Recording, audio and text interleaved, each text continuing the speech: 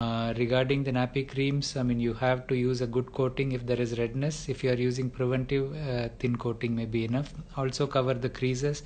In a boy, cover the scrotal skin as well because it's very sensitive. Whether you need to use wipes or water, washing is probably less abrasive because when you wipe, you are using pressure.